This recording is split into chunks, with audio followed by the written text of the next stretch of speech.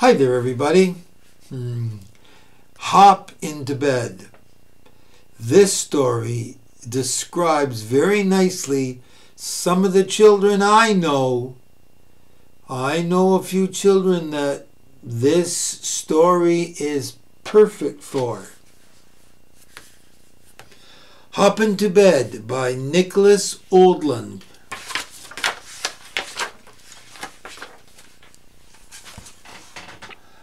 Bob loved to hop.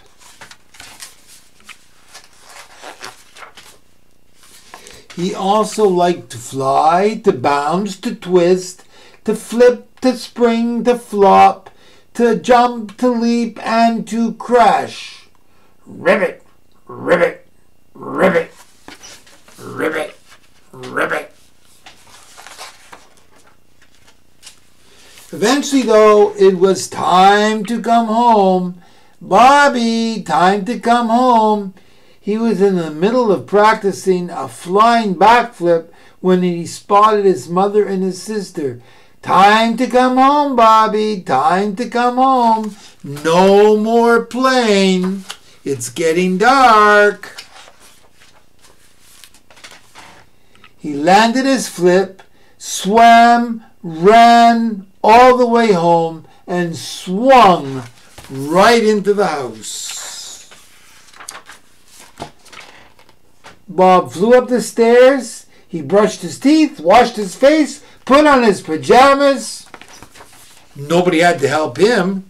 He did it all by himself. And then his mother came and said, "Lights out," and Bobby hopped into bed. There was a problem, though. He'd been so busy that he was overtired, and all he wanted to do was hop and hop and hop and hop. And then finally his dad had to beg him to stop. No more hopping. I wonder whether his father said, "No more hopping," or, "If you don't get into bed right away and stop moving around, I'm going to have to do something serious." What do you think? What do you think? Did he get or did he get a very nice little voice? But Bob kept on hopping. He hopped and hopped and hopped until the sun came up. And then guess what? He fell asleep. But you know what comes next. Bob's dad tried to get him up, but Bob could not open his eyes. "Good morning." So his mom took him down the hall. She ran him a cold bath, but he still did not wake up.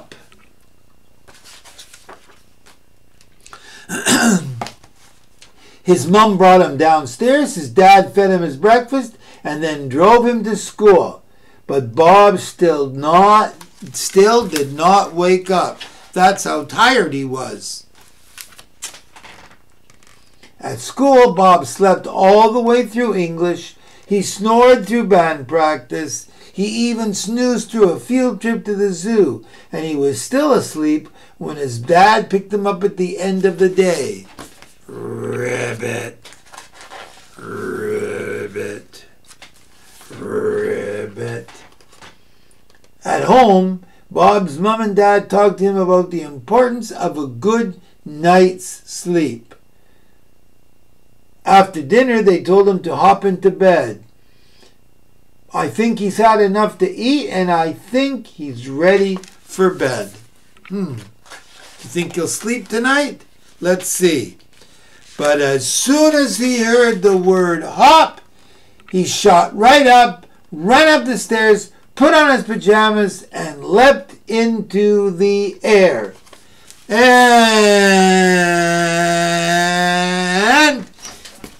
he did a triple flip and double twist and hopped right onto the bed. And then guess what? Fortunately, he wasn't so tired that he didn't fall right to sleep.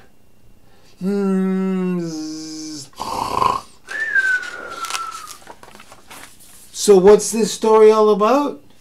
This story is telling you it's important to have your exercise during the day, but take some time to settle down so you can fall asleep at night.